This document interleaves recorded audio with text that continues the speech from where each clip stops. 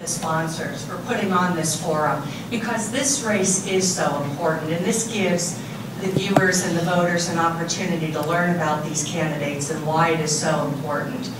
We need to make sure that we elect individuals who have the ability and the character to perform on our high court, and to perform for many years to come with distinction.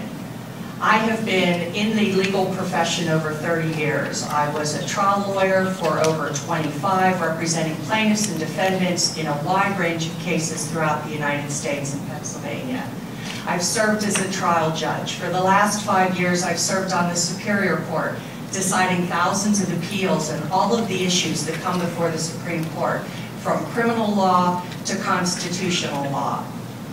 I believe I have the qualifications, but more importantly, I believe that I have the value system that our voters would want in a justice.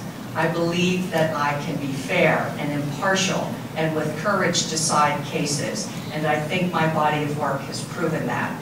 And finally, I think we need to elect individuals who understand and know what the role of a judge is, and that is to interpret the law, not to legislate.